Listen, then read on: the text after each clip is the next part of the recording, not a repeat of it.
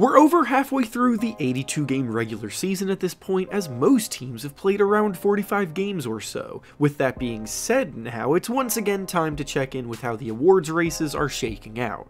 The NBA season is so loaded with talent now, and every award is jam-packed with contenders, so singling out people from the pack is becoming increasingly difficult.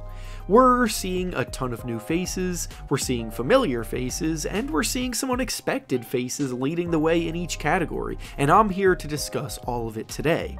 We'll of course be going over the 6th Man of the Year, the Most Improved Player, the Rookie of the Year, the Defensive Player of the Year, and of course the MVP, and we'll be picking the leader for each, along with 2 runner-ups that are right behind them in the running.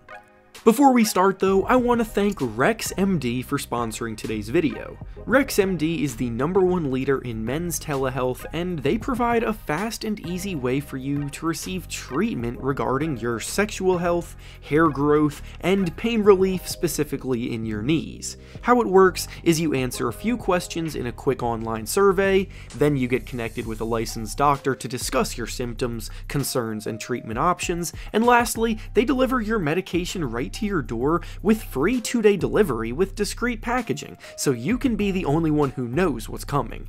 If you find yourself in need of help in any of these areas, then definitely go check them out using the link in my bio, because if you do, use my exclusive link of rexmd.com/hoopsreference, you get 90% off your prescription.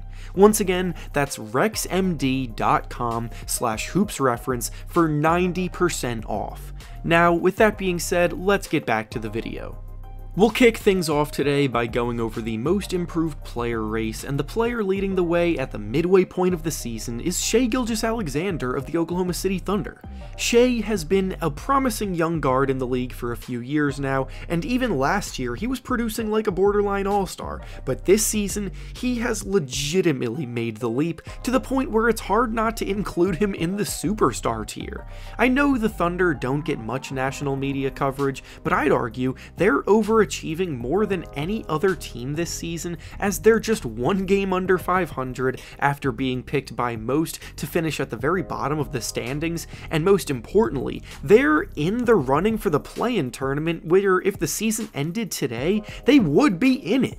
SGA is scoring over 30 points a night, absolutely dominating the opposition on a nightly basis, and it really looks like the game has slowed down for him as he controls the tempo.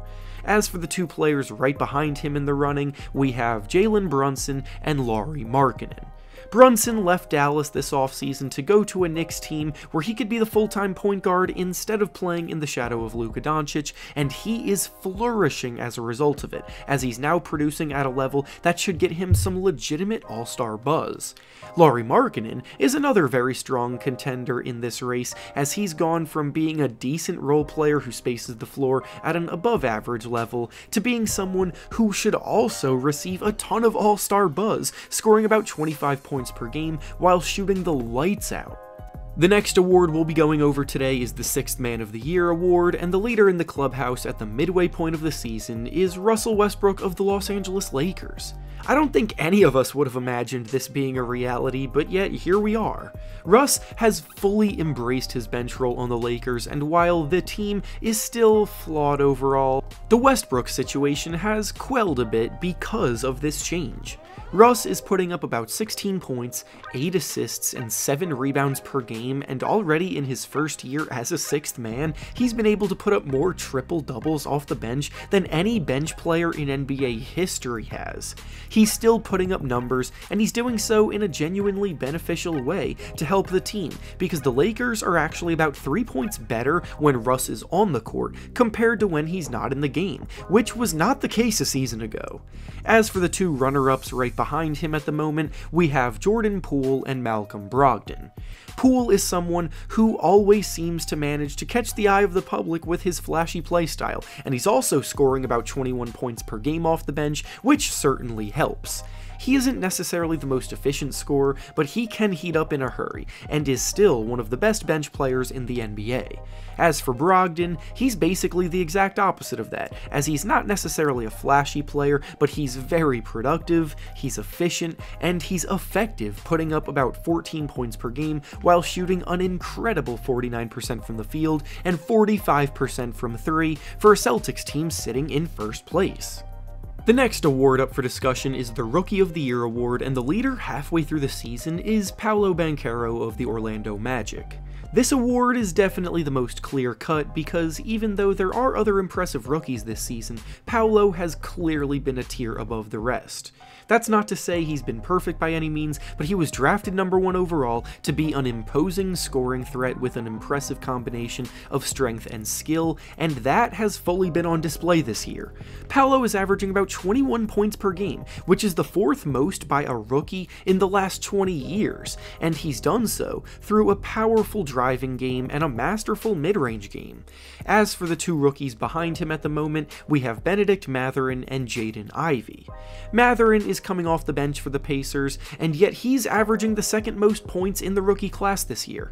He's started the season blisteringly hot, but has cooled off a little bit over the last month or so, specifically shooting from the outside, but he's still been able to produce because he is an outstanding slasher of the basketball as well. Ivey is 3rd amongst rookies in points per game, and the Rookie of the Year race does typically come down to the players impressing the most statistically, so it only makes sense that he's the 3rd highest favorite. He's an incredibly fast player who attacks well off the dribble, but he does have room to improve as a shooter, and in Detroit, he's getting more involved than originally planned after Cade Cunningham suffered an unfortunate injury.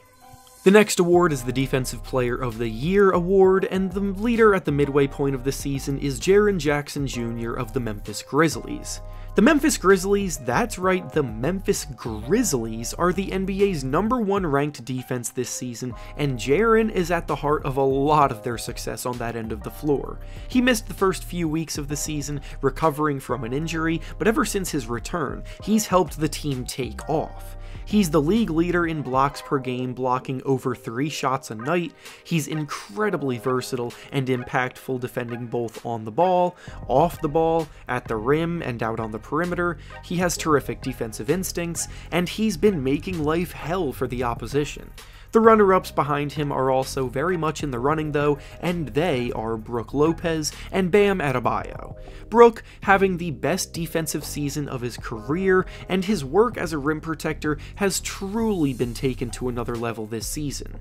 He's top 3 in blocks per game, and the Bucks are a top 3 ranked defense this season, so even though Giannis Antetokounmpo has typically gotten a lot of the credit for the team's defense in the past, it's time now for Brook to get his flowers as well.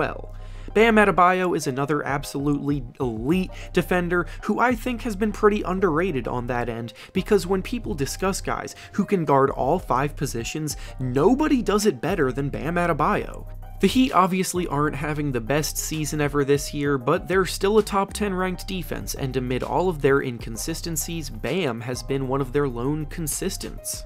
And finally, the last award we'll be discussing today is the main event, which is obviously the MVP award, and the leader for me at the midway point of the season is Luka Doncic of the Dallas Mavericks. The MVP this year arguably has more legitimate and rightful candidates in the running than we've seen in a very long time, because in this video, I obviously pick my leader and then 2 runner-ups, but I could have included about 6 runner-ups. Luka sticks out above the rest for a couple of reasons to me, the first obviously being his otherworldly production. He's leading the NBA in scoring this year, averaging about 34 points per game, and he's doing so while grabbing 9 rebounds and dishing out about 9 assists a night as well. Nobody in the league is doing more with less, because he lost his best teammate in Jalen Brunson this offseason, yet he still has his Mavericks team as a top 5 team in the Western Conference standings, because he can be a one-man wrecking crew. Now, the runner-ups are no slouches in this race either, and a lot can change between now and the end of the season, but I have Nikola Jokic and Joel Embiid right behind him. Jokic has won each of the last 2 MVP awards, and Embiid has been the runner-up each of the last 2 years, and here year, they once again are in the running. Jokic is again stuffing the stat sheet as he always does, and with Jamal Murray and Michael Porter Jr. back healthy this year, their team sits at the top of the standings, so he is right there with Luka leading the MVP race.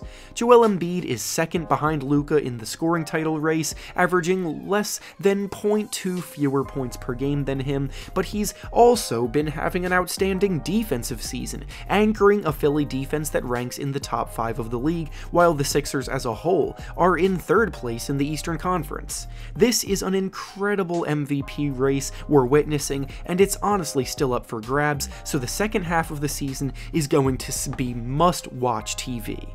And with that being said, that's all I have for you today. Make sure to like the video, subscribe to the channel, and comment down below who your picks for each award are. Thanks for watching, and I'll see you all next time.